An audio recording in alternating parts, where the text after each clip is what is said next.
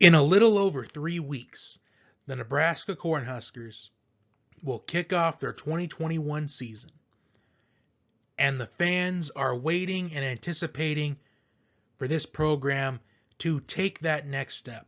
That next step in trying to reestablish themselves as a blue blood in college football.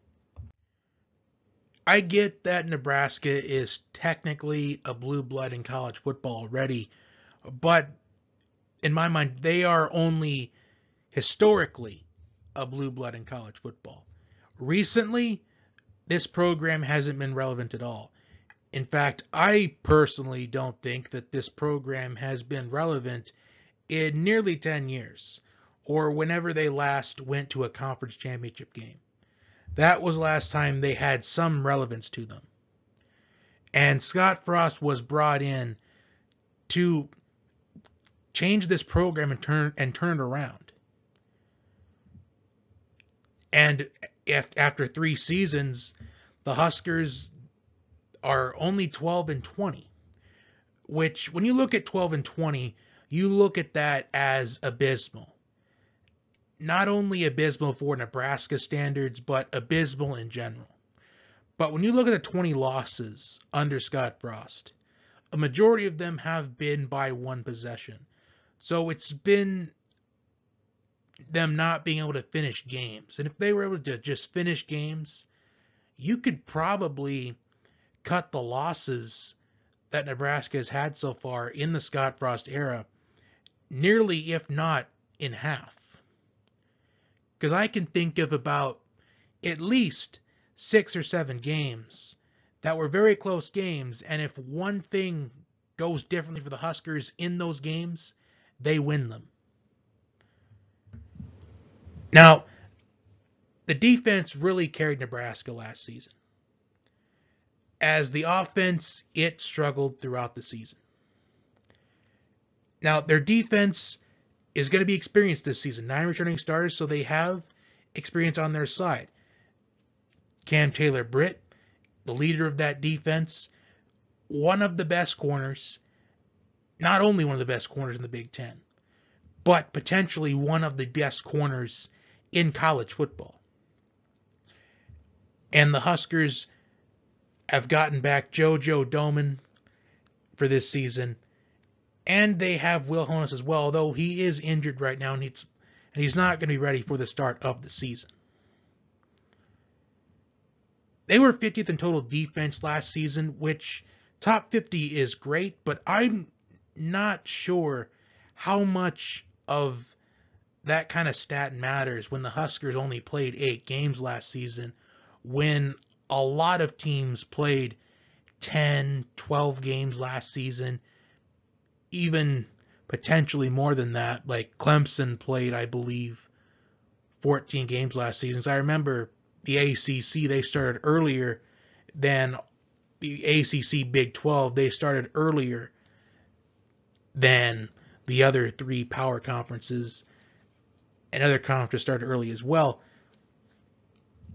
So you could arguably put an asterisk next to that stat, but I think it's still important to note that they were a top 50 defense last season, and they really carried the team last season. So offense, this is what is the main concern for the Huskers going into this season. They lost their leading receiver in Wan'Dale Robinson at the transfer portal. Could this be the Adrian Martinez coming out season? Because the fans are just waiting. I'd say even non-fans, just fans of college football in general, they are just waiting to see that Adrian Martinez from the end of his freshman season. Because at the end of Adrian Martinez's freshman season, that was his best college football that he's played. And we're just waiting to see him return to that form. And what's interesting about that is that was when Adrian Martinez was surrounded with some talent. And I think this season, Martinez is surrounded by talent as well. as there is a lot of hype around Toure, Omar Manning. Now, Omar Manning, he opted out of the season early on in the season last year. So I anticipate that Omar Manning is going to have a big season. I also think Xavier Betts is going to have a good season for the Huskers. Because I think we've seen his potential a couple times already, especially in the Penn State game last year. So I think Xavier Betts is going to, I'd say maybe 700 yards receiving, possibly. I think Toure is going to probably have about maybe 1,000.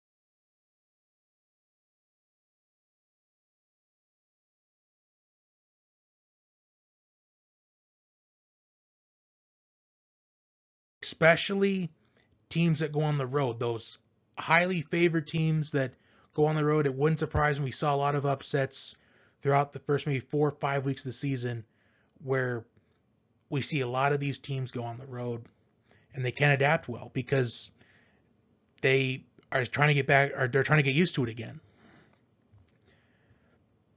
But I think the Huskers will win this game.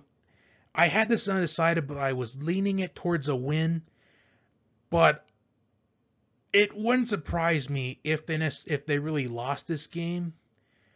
But I think they'll win this game. But if I had to guess right now, I don't think it's going to be a pretty win. I'm going to say it would be probably like maybe 38-34 type of win, maybe. Fordham, that's a guaranteed win. Buffalo, I'd say it's a guaranteed win as well. So the Huskers could realistically be 3-0 heading into the showdown against Oklahoma. And this is where I have the Huskers taking a loss, their first really guaranteed loss of the season. I just feel like Oklahoma, they're going to be one of the power teams in college football again this season. I'd say Spencer Rattler is the favorite to win the Heisman Trophy this season. Oklahoma's always going to be the favorite to win the Big 12. So I'm picking the Sooners to beat Nebraska. The question is, though, how are they going to lose? Are they going to compete with them from start to finish? Or is it going to be like the Ohio State game last season where the Huskers, they moved the ball at will on the defense? The O-line was really bullying that defensive line. Or is it going to be like a 52-7 loss for the Huskers in that game? So I had that as a loss. Now the next game at Michigan State. Now I have this as an undecided game, and the reason is, well, because I don't know how they're going to respond. I mean, I think they're going to lose to Oklahoma, but I'm just not sure how they're going to come out and respond to the next game. And I think that's going to depend on how they lose. I mean, if they lose miserably, is it going to be a season breaker for this team? But if I had to guess, I would lean that towards a win, but I'm not going to lock it in as a guaranteed win. Now, at home against Northwestern, I think that is going to be a win. In Nebraska, they should have beat Northwestern last year, but the offense just really struggled. They really could never seem to find their step that we were hoping for last season. So I have Northwestern as a win. Now, the next two games, Michigan, Minnesota. Minnesota's on the road, by the way. I'm undecided on both those games. I think they'll get one of them, but I don't think they'll get both of them. And if I had to lean towards which one they were going to win, I would say it's the Michigan one, because Nebraska's going to have the home field advantage, and I think when we're at the earlier points of the season, I think home field advantage will mean a lot this season. Plus, Michigan's coming off of a bad season last year, and I think Jim Harbaugh is on the hot seat as opposed to going on the road to Minnesota. That could potentially be a trap game. I mean, let's just say that potentially the Huskers, they only have one loss, and that's Oklahoma going into this game. Many would anticipate Nebraska wins the game, but it could just be a trap game and Minnesota comes out and takes it from them. Now, their next game is against Purdue, and I have that as one of my locks, as one of my guaranteed wins for the Huskers. They'd be coming off of a bye, so they will be rejuvenated and refreshed. And then next, against Ohio State, that is a loss in my mind. I mean, I feel like Ohio State's going to be, believe it or not, I think Ohio State right now would be the favorite to win the national championship. I know that Alabama always reloads, but I think Alabama is going to look very beatable this season. Now, Ohio State, I think they got the best receiving core in college football, the best D-line in college football, maybe even the best defense in college football overall. So that'll be a loss. And then their final two games of the season after another bye, at Wisconsin and at home against Iowa. Now, kind of like for Michigan and Minnesota, I think they'll get one, but I don't think they'll get both of these wins. And I would lean it towards winning against Iowa, because Nebraska has gotten so close to beating Iowa these last three seasons. And it's only a matter of time until they finally win against Iowa. And I think if there was going to be a year where they would finally break through that obstacle, I think it'd be this season against Iowa. Because I believe the last three showdowns against Iowa, the margin of victory, like combined for Iowa, it's been, the total amount of points they've won by, I believe, is 12 in the last three games combined.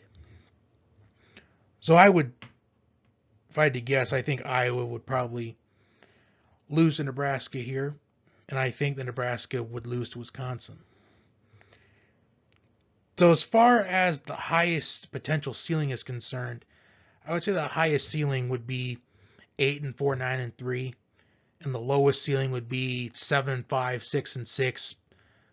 So that's at least a bowl game, and I think that, I mean, it's progress. I mean, it's not the progress that you're hoping for. Well, I know that you want the progress, but I'm talking like you want to see them start winning 9, 10 games every season. This is at least progress. At least they're getting to a bowl game. So as far as the schedule I just went through, at least that's bowl eligible. So that's making progress, but it's smaller progress than what you're wanting, is what I'm trying to say. So that is all I have. Comment your thoughts down below, like, share, and subscribe, and I will talk to you next time.